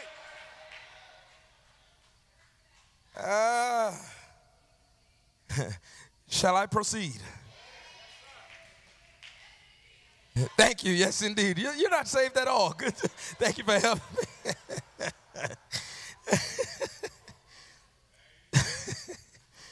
And the one that needed to be thrown out was in the bottom of the boat, sleeping. Yeah, we need to pray and ask God for discernment to know who to help and when not to interfere when God is trying to get someone's attention. Because God speaks through blessings giving, and he also speaks through blessings withheld. And sometimes he may be withholding blessings to get that individual's attention. And here you go, getting in the way. Okay. So it seems evident, according to verse 5, that Jonah was the only true believer on board. Therefore, he had a responsibility to be a bright light for God. But while down in the bottom of the boat, Jonah isn't shining. As a matter of fact, he's sleeping. Not just sleeping, but the Bible says in verse 5, he was fast asleep. Now listen, I know the difference. I've been preaching for 20 years. I know the difference between falling asleep and fast asleep. Yeah, sometimes the heads are nodding and I said, okay, he's falling asleep. But when you hit that left side and then you sink down, he's fast asleep. Just leave that joker alone. He'll wake up after the benediction. He's fast asleep. Jonah was fast asleep while the sky was overshadowed with blackness. Jonah was fast asleep while the storm was raging all around, while the waves tossed the boat to and fro, and while the heathen sailors called on their false gods, while every man on board cried out and needed help from the true God. The only one who could have made a difference was sound asleep. Do I have permission to step on my own toes before I step on yours? Inspiration suggests that tame truth cannot convert anybody. It says sleeping ministers preaching to sleeping people. It says by tamely presenting the truth, merely repeating the theory without being stirred by it themselves, they cannot convert men. If they should live as long as did Noah, their efforts would be without effect. I'm on my toes. Y'all just watch. I'm stepping on my own toes. But I'm coming for yours next. Their love for souls must be intense, and their zeal fervent. A listless, unfeeling manner of presenting the truth will never arouse men and women to come from their death-like slumber. They must show by their manners, by their acts and words, and by their preaching and praying that they believe that Christ is at the door. Men and women are in the last hours of probation and yet are careless and stupid. And preachers have no power to arouse them. They are asleep themselves. Sleeping ministers preaching to sleeping people. Well, now that my toes are good and swollen, don't tuck yours. I'm coming for them. Because not only are our preachers sleeping, but our pews are occupied by many careless Christians. No, that's not a good term. Church attendees who are asleep as well. Yeah, Jonah slept in a place where he hoped that no one would disturb him. Sleeping church attendees don't like to be bothered or woken up. Some of y'all can't wait till I shut up. Some of y'all can't wait till I get up out of here. But you're going to miss me when I'm gone. Listen, sleeping Christians, they hide out in church. God help us not to be like Judas, who was in the inner circle with Jesus. He sat on the church board. He came to church and was lost. Jonah slept in a place where he could not help with the work that needed to be done. Sleeping church folk, stay away from the work of the Lord. I know it's hurting. Listen, if you can't say amen, say ouch. They are spiritually constipated. They take it all in, and then they leave church, and they'll watch Oakwood, and they'll watch Dr. Knight, and they'll watch Myron, and they'll watch Snell, and they'll share with nobody.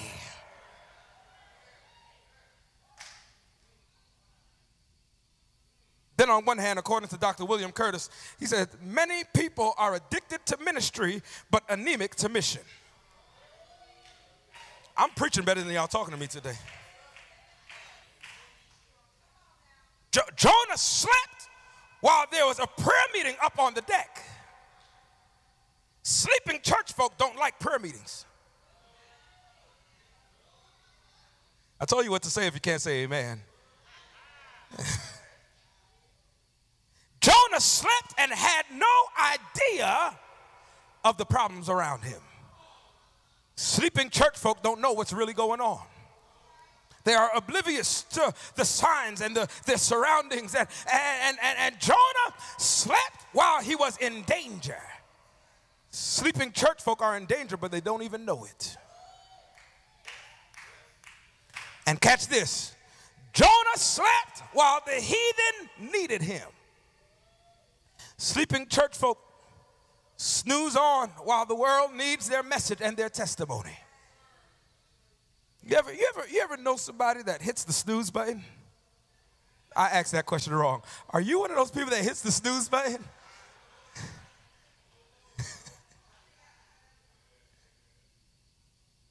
And some sleeping Christians may protest that they're not asleep at all. You know, like those people that watch the movies with their eyes closed.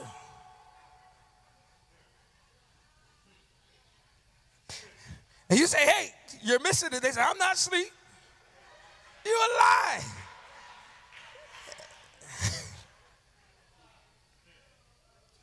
They say, hey, we talk about Jesus, but listen, you can talk in your sleep.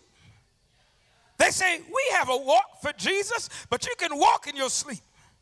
They say, we have a passion for Jesus. I cried and worshiped the other day, but don't you know you can cry in your sleep? They say, we think about Jesus all the time, but you can think in your sleep. We call it dreaming. And hear the word of God today. It's time to wake up. The Apostle Paul declares, and do this knowing the time that now is high time to awake out of sleep, for now is our salvation nearer than when we first believed. When the captain of the vessel located the sleeping prophet, he asked the first in a series of questions that Jonah had to face. And as I read this, it became clear to me, thank you, sir, that the conditions of our world, thank you, are no different from those on board the ship that day. The world is engulfed in a great storm, and people are perishing and looking for answers to life's questions. They are looking for someone to point the way. Meanwhile, the church folk are fast asleep. Let's look at verse 6. The Bible says, the captain came and said to him, "What do you mean, you sleeper?"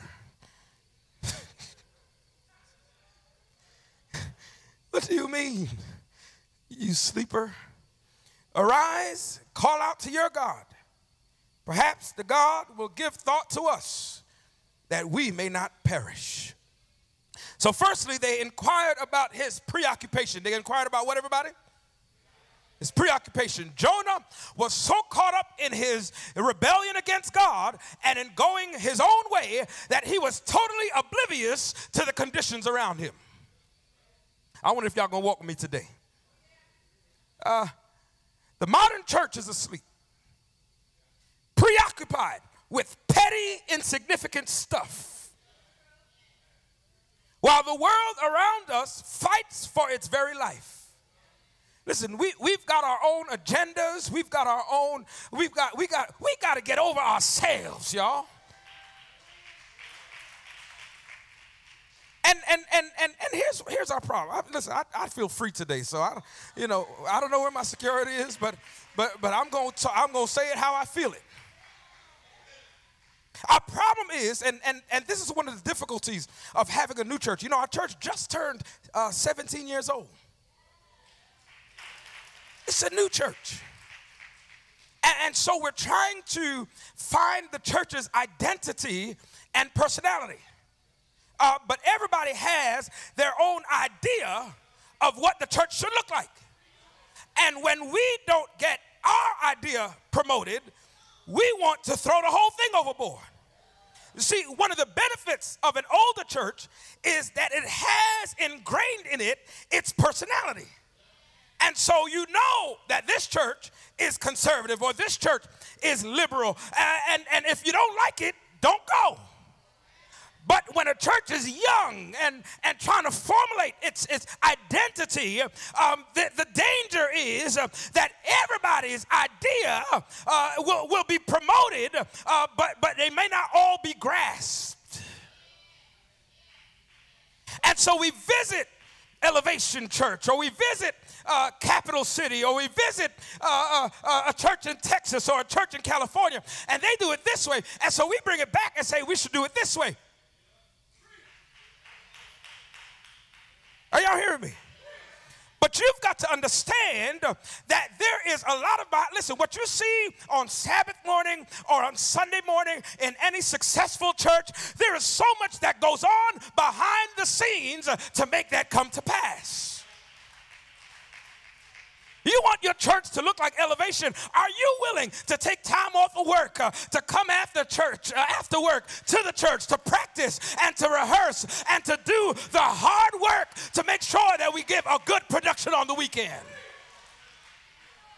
You see, the problem is we want a ready-made church where we can just sit down and consume and not contribute.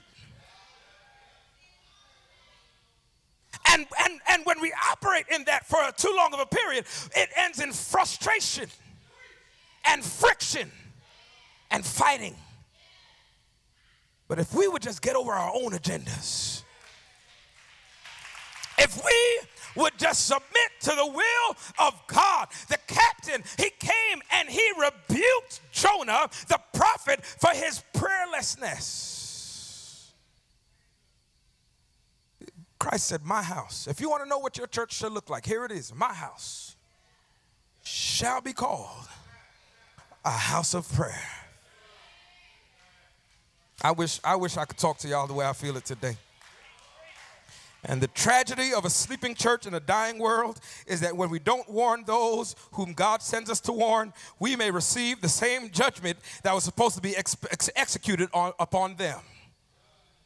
The Bible says in Ezekiel chapter 3 and verse 18, the Bible says, if I say to the wicked, thou shalt surely die, and you give him no warning, nor speak to warn the wicked from his wicked way in order to save his life, that wicked person shall die for his iniquity. But catch this, his blood will I require at your hand. What a shame when the world has to rebuke us for not doing our job. And how many know that God will sometimes use a crooked stick to straighten out his people?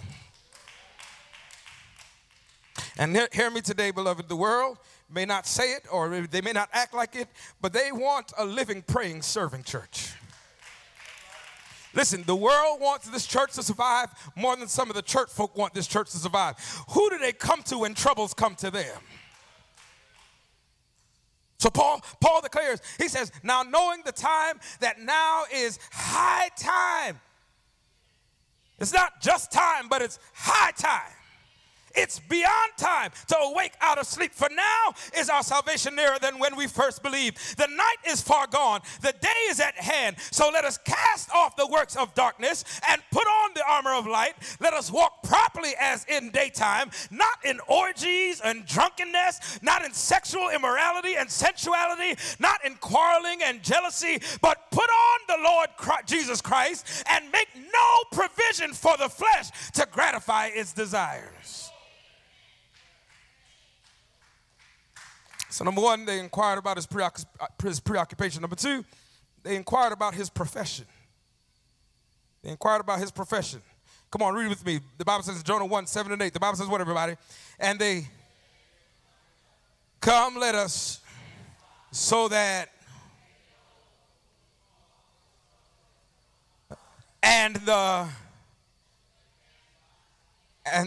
they cast lots, and the lot fell on who? Listen, y'all got to see this thing, y'all. They said, let's roll the dice to see who, to see whose fault is this. And they rolled the dice. And of all people, for it to show up, them dice spelled out Jonah. And they said to him, please tell us, for whose sake is this trouble upon us? What is your occupation? Imagine the embarrassment that Jonah must have felt when he had to declare himself to be a man of God, a prophet of the living God. It's hard to stand when you've blown your testimony. And as Christians, we must never allow ourselves to forget who we are and what we've been called to do. Catch this. Despite your mistakes, despite your past, God gives you an assignment. And dear Christian, in 2024, my message to you is, what is your occupation? And I'm not talking about what you do for a living. I'm talking about what are you doing? Because every blood-washed, born-again, Holy Ghost-filled, water-baptized child of God has been given a divine assignment.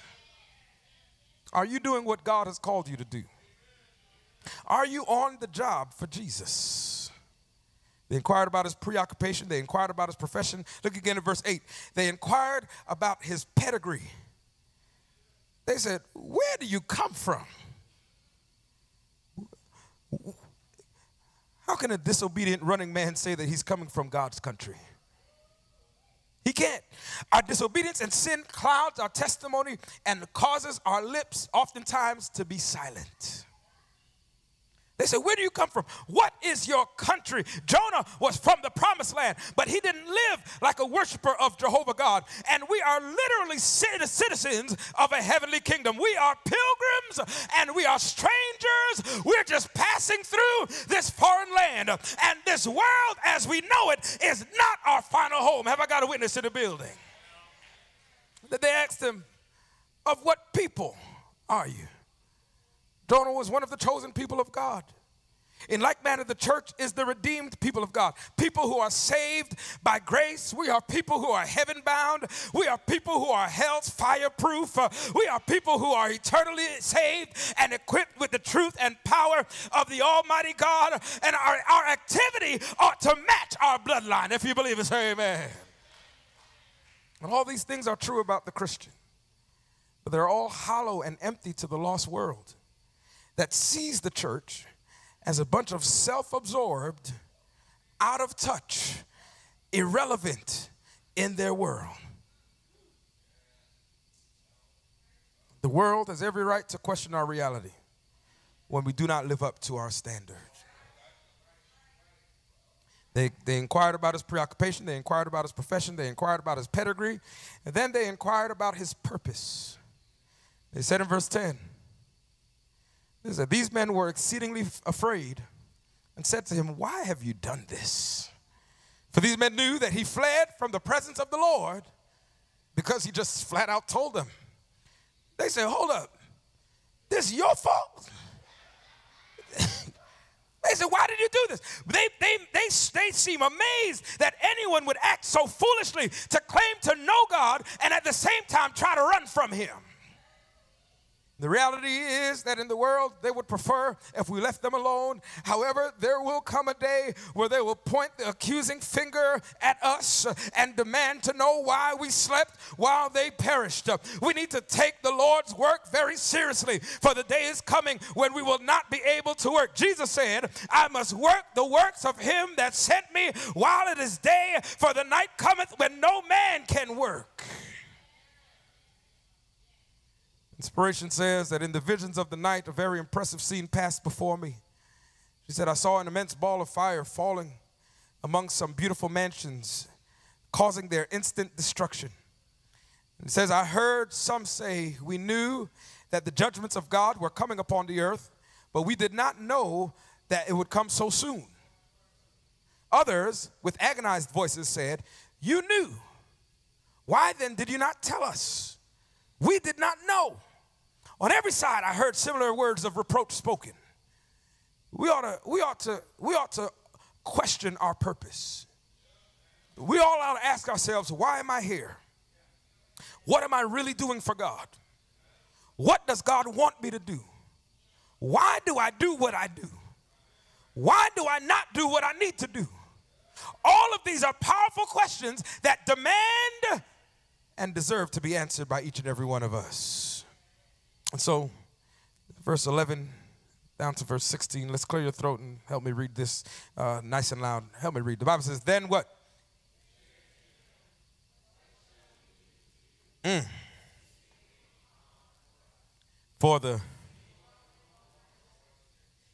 he said what?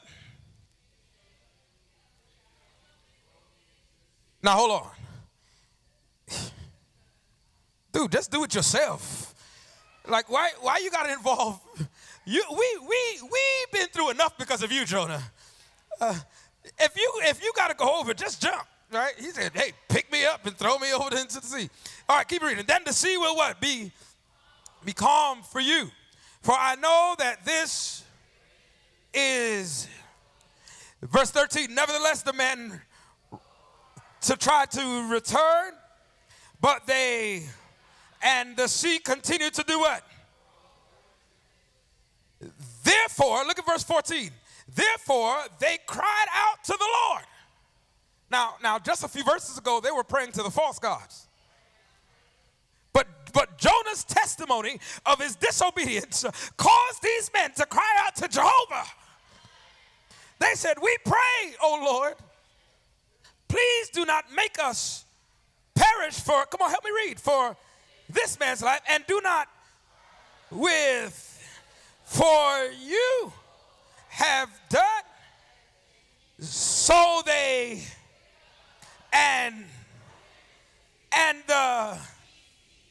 listen, that's the solution to some of your problems. You throwing out the cargo, you throwing out the valuables, you need to throw that Negro out. No, it's not everybody. I'm just throwing this. Let it land where it needs to land. Not everybody. Some of y'all need to stick with him, but some of y'all need to. Yeah. I feel my help right there. I feel it. Then the men feared the Lord exceedingly and offered a sacrifice to the Lord. They took vows. They inquired about his preoccupation. They inquired about his profession. They inquired about his pedigree. They inquired about his purpose. And then they inquired about his punishment. They said, what should we do with you? The answer they received was the only one that made sense. Cast away the disobedient saint. And this is the modern world's reaction to the church. Come on, sit up. We're landing, and it's going to be bumpy. This is our punishment. They simply ignore us. Or worse, they cast us off. The modern post-COVID world asks the question, what is the purpose of church? As a matter of fact, some church folk have been hurt so bad that they're asking, what is the purpose of church in my life? Where does church fit? This is not how it was during the life of Christ. You see, Jesus was a thermostat and not a thermometer. You see, the thermometer tells the temperature of an area, but a thermostat changes the temperature of an area.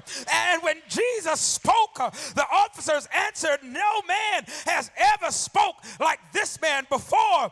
And in Matthew 9, verse 32 and 33, the Bible says they brought him a man mute and demon-possessed.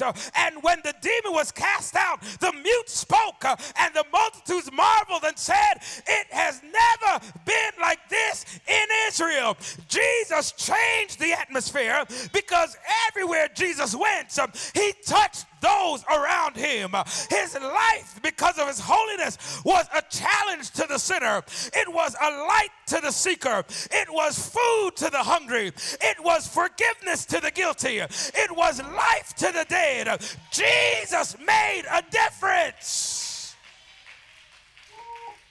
And if we want the world to keep us on board, we've got to challenge ourselves in our meetings on how, first of all, are we making a difference? And how can we make a difference?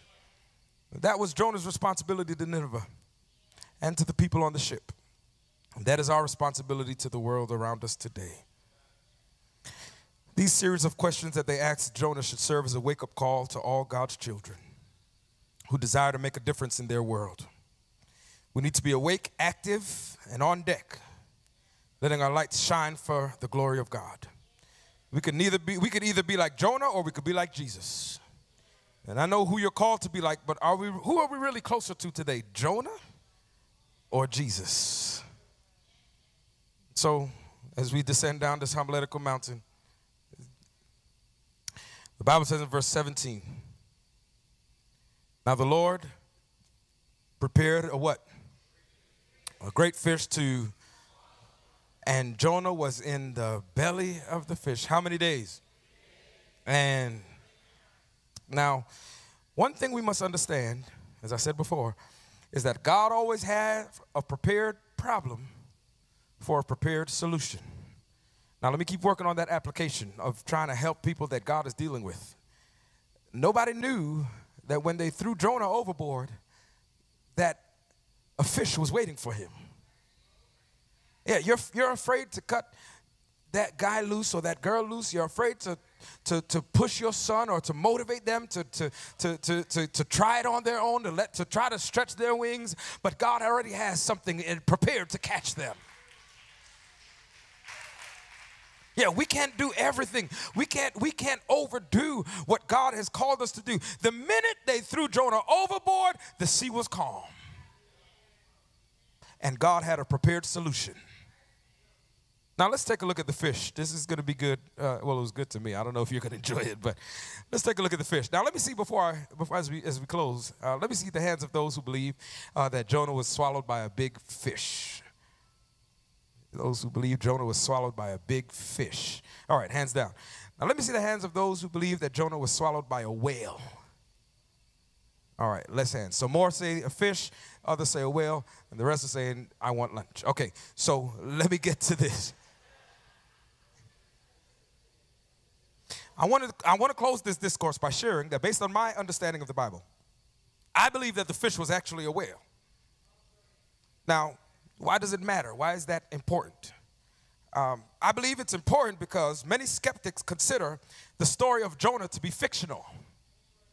Yeah, or allegorical, mythical, because they reject the miraculous element of a man being in a great fish for 3 days. Anybody want to say amen? And if what the Bible was referring to as a great fish was in actuality a whale, it makes the story of Jonah seem even more far-fetched. Because it is humanly impossible for a human being to survive in the belly of a whale. A whale is a mammal, right? With mammalian organs and stomach acid that disintegrate anything that it consumes. But I believe that it's a whale because it proves that God specializes in the impossible. Well, I thought at least Brother and Sister James would shout right there. And that God is able to keep you in any situation. God likes to do things in a way that you step back and look and you just have to admit that was nothing but the hand of God. Am I talking to anybody in the building, Sister Sylvia, who's been in a car accident and you should have lost your life, but God kept you and He protected you. And now that you look back, you say that was nobody but the Lord. Has anybody ever had a sickness and you were laid out on the hospital bed, Elder Jones, and the doctors shook their head and they thought that everything was over, but God healed you in a manner that medicine can't explain. And now you got to look back and say, that was nobody but the Lord. Anybody ever lost their job, but the bills still got paid? You still got the job. Anybody got a promotion? Anybody got a raise? And you know you didn't deserve it. And you got to say, child, that was nobody but the Lord. Anybody got a house that you don't deserve? Anybody got a car that you don't deserve? Anybody's wife is still putting up with your crazy self. Your husband haven't left you. That's nobody but the Lord. Nobody but the Lord. And when you read Jonah chapter 2 and verse 2, you would discover that Jonah thought he was in hell. He said, I cried by reason of my affliction unto the Lord, and He heard me. Out of the belly of hell cried I, and thou heardest my voice. First of all, does anybody want to kick out an amen that God hears your prayers even in disobedience and even in the belly of a whale? Yeah, and he probably touched the inner stomach of that animal and felt the warm-blooded whale, and it burned his hand, and maybe he thought, man, I done died and went to hell. So allow me, as I close, allow me to quickly explain why I'm convinced that the great fish was a whale. You don't have to agree with me, but just hear me out today as we go. More specifically, I believe it was a blue whale. The blue whale is the largest whale, which grows about 94 feet long. It's about the height of a 9-story building. Blue whales weigh about 120 tons. The largest specimen was a female, and she was 94 feet long, weighing more than 174 tons. The largest of the blue whales are 150 tons, and it has the heart the size of a Volkswagen Beetle. Yeah, that's what pounds, 1,000 pounds is the heart, and it has 14,000 pounds of blood circulating in its body.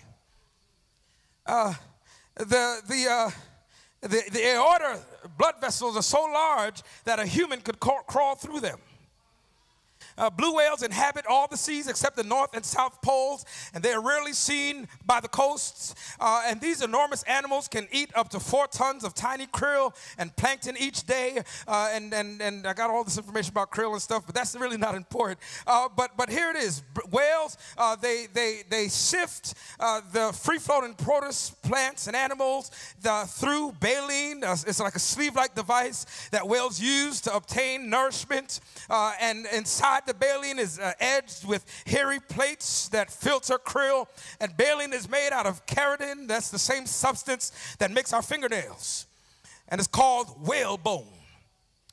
They have these pleated grooves that allow their throat to expand during huge intakes of water during filter feeding. And blue whales have 50 to 70 throat grooves that run from their throat to their midsection of their body. A blue whale's tongue is about the size and weight of a full-grown African elephant. Yeah, the African elephant weighs 6 tons, and so that's about the weight of the blue whale. They generally swim 3 to 20 miles per hour, but they can swim 24 to 35 miles per hour if they feel that they're in danger. But they generally cruise at 1 to 4 miles per hour. And though far in the background, you can see on the picture there, the blue whale, it dwarfs this diver because blue whales can dive for up to an hour, going to a depth way beyond 350 feet deep. And blue whales, they breed generally in the winter months and in the spring. Within 30 minutes of its birth, the baby whale can swim, and the newborn calf is 25 feet long, weighs 6 to 8 tons. And now that I've taken you through my feeble attempt of being a marine biologist, what's the point of all of this? Here it is. God's will be done. Jonah was 3 days in the whale, and it was a 3-day journey to Nineveh. And allow me to pause here parenthetically to show the importance and significance of reading God's word, because God gave the idea for Uber years ago. The whale picked up Jonah from where he was and carried him to where he wants to be. But the idea of Jonah being in the whale supports the truth that not only does God protect, but he preserves. So even in punishment, we see God's protection and his preservation. And is anybody grateful that he prepares a table before me in the presence of mine enemies? And even when my enemies are my fault, and even when your enemies are your fault, the enemies might have been a result of you running your mouth, but the enemies might have been God's punishment. But along with punishment, he gives protection and preservation. So 3 days in the fish and the 3-day journey to Nineveh. 3 days means a time of enlightenment. I'm not going to give you all of that, but here's what I want you to catch. Here's what I want you to catch. The Bible says in Matthew chapter 12 and verse 40, the Bible says, Jesus said, for as Jonah was 3 days and 3 nights in the whale's belly, so the Son of Man will be 3 days and 3 nights in the heart of the earth. So, the beauty of this text is that it's for me, you don't have to agree with me, it's irrefutable proof in my mind that it was a whale. Because according to the King James translation of the text, and for some reason the divine author of the scripture saw it fit to call it a whale. Unless any theologian in the room thinks that I'm being contextually or exegetically irresponsible, I'm aware that the word translated as fish, dog, in the Hebrew, it means fish, but the word translated as whale in Matthew 12 and verse 40 is ketos, which means it could be translated as a sea monster, a whale, or a huge fish. And I don't believe that it was by accident that the King James translators translated that word as whale. Because if it ain't in the word, it doesn't deserve to be heard. But if it's in the book, we want to take a look. It's not about what the preacher said. It's about what the preacher read. And the beauty of this story was that the same way Jesus was in the belly of the whale for 3 days, same way Jonah was in the belly, Jesus was in the belly of the earth for 3 days. And the same way it sounds impossible for God to keep Jonah in the belly of a fish, I'm so glad to let you know that Jesus did the impossible. And I thank God today that Jesus is the real running man, because when we ran from him, he chases us. Like the prodigal son's father, he runs towards us. He humiliates himself and he embraces us. And while it may seem and sound impossible for a man to be in the belly of a whale for 3 days and come out alive, but I believe it. It may sound impossible for a man to be born of a virgin, but I believe it. It may sound impossible for a man to live a sinless life, to walk the streets of Galilee, to heal the blind, to heal the lepers, to raise the dead. I believe it, and I'm elephant elated and peacock proud to report to you today that a man named Jesus stayed in the belly of the earth for 3 days, but on the third and appointed day, Jesus did the impossible. He rose from the grave with all power in his hands. That's why the old saints used to sing, I serve a risen Savior. He's in the world today. Have I got a witness? I know that he is living. Whatever man may say, I see his hands of mercy. I hear his voice of cheer. And just the time I need him. Have I got one witness in the building? He's always there. He lives. He lives. Christ Jesus lives today. He walks with me. He talks with me along life's narrow way. He lives. Salvation to impart. You ask me how? I know he lives. He lives within my heart. And because he lives, I can face tomorrow. Because he lives, all fear is gone.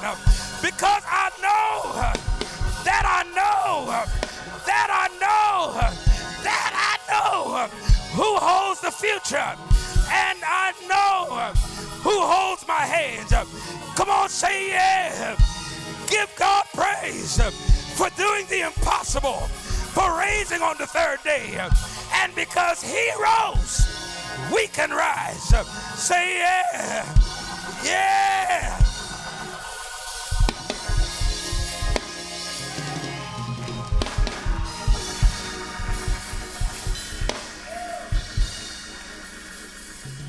The story of Jonah teaches us that God can call anybody, and God can use anybody, and God can save anybody.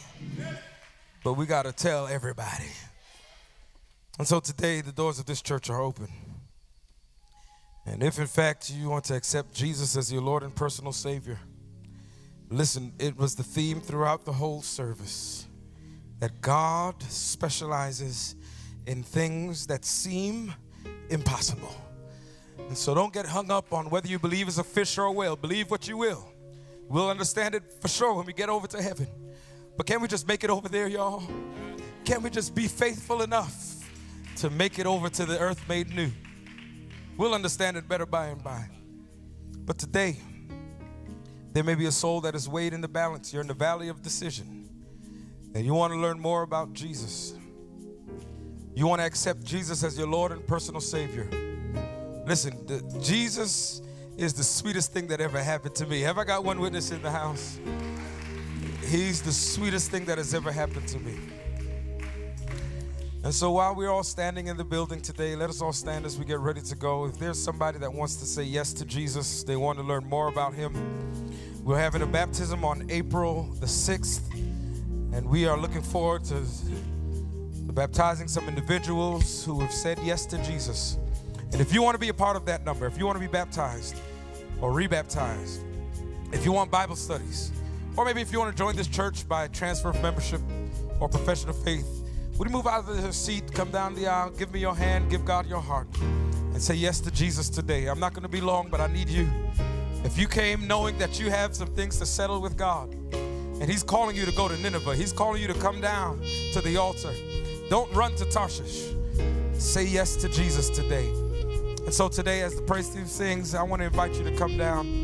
And listen, every sinner has a future and every saint has a past. But God, you don't get good to come to God. You come to God to get good. And softly and tenderly today, He's calling you. He's saying, I could clean you up, I could fix you up, despite your mistake, despite the fact that you ran the opposite direction from my call. He says, I still want to use you. I still want to fix you up. I still want to clean you up. I still want to embrace you and have you as part of my family. And so who would be the first to say yes to Jesus today? Who wants to come down and give your heart to the Lord? Would you move out of your seat? Move out of your seat even now. God is calling you. And don't wait for somebody to be the first. If God is calling you, you be the first. Take that first step. Jesus did it for you. He climbed Golgotha's hill, stretched His arms on Calvary, and died for you and for me. Who would be the first today? Who wants to say yes?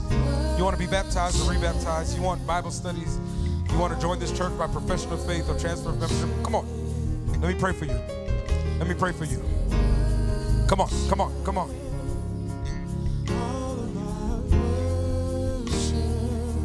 Receive my worship. Yes. All of my worship. He's my worship. All of my worship.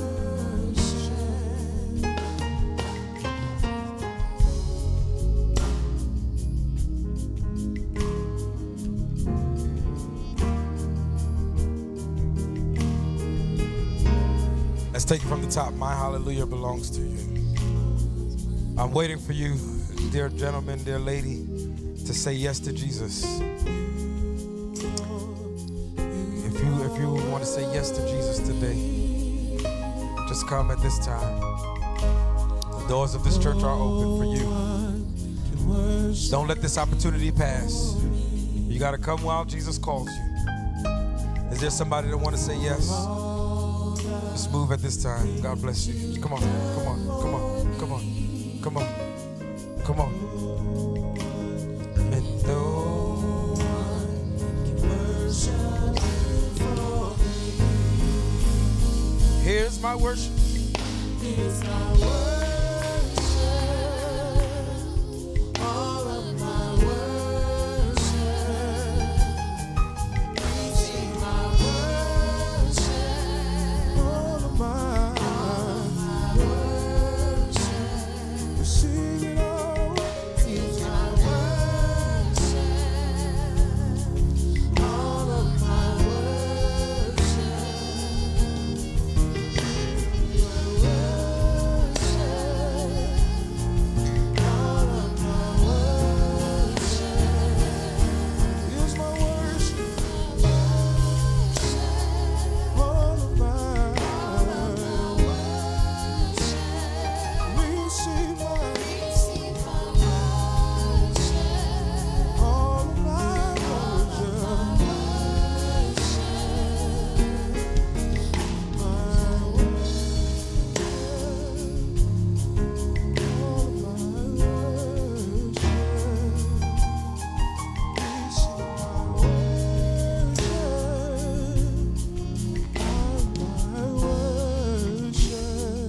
Almighty Father and our God, today we give you all the glory.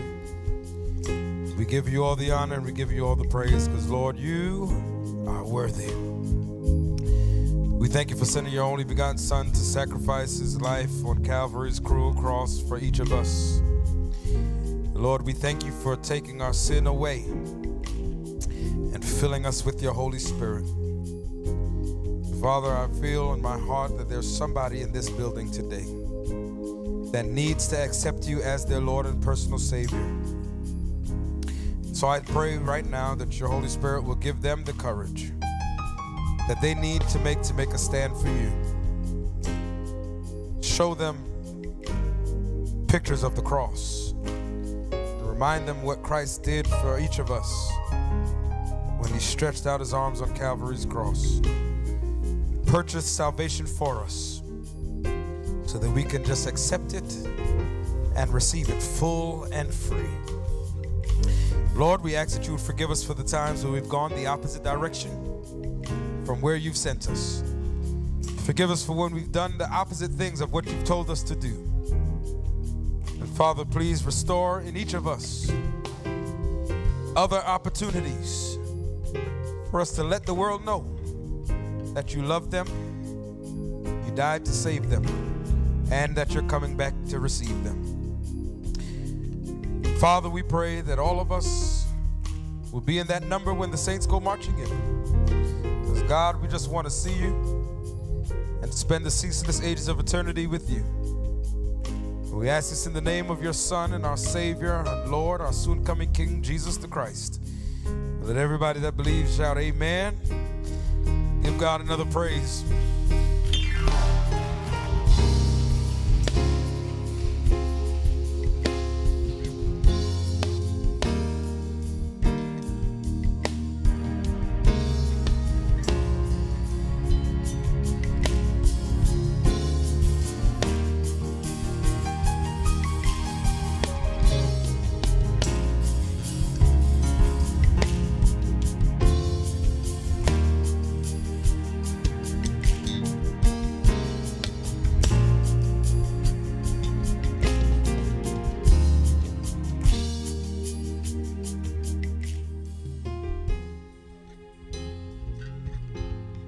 What a message.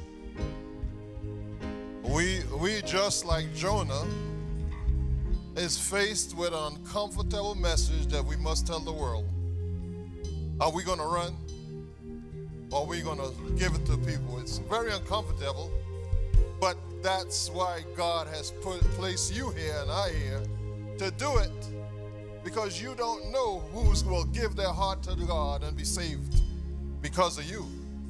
That's the challenge. But God will give you the faith and the comfort to do it. And somebody will be in heaven just because of you. As I close, I would want to remind you that next week will be the opening of the Health and Wellness Center here. And also, we're going to attempt to restart the senior exercise program for this church on Fridays. A moving body is a living body and a healthy body. There's so many things that work that we need to know about health and healing that God has for us. You see, soon, I'll tell you this, most of us, unless we accept the mark, it's not going to be accepted in the hospital. In fact, you're going to be in a run. And if something goes wrong, you need to know what to use in case somebody gets sick. That might even save your life from being in jail. I just want to let you know that's what we're going to be doing. We're going to show you how to do these things. You'll apply them. I do this almost every week, and it shows that God works. We just have to be able to know, and God, the Holy Spirit, will bring the things to your mind, what to do, and you praise God for the healing that shall take place because God will use you. Everybody here needs to know. Let us pray.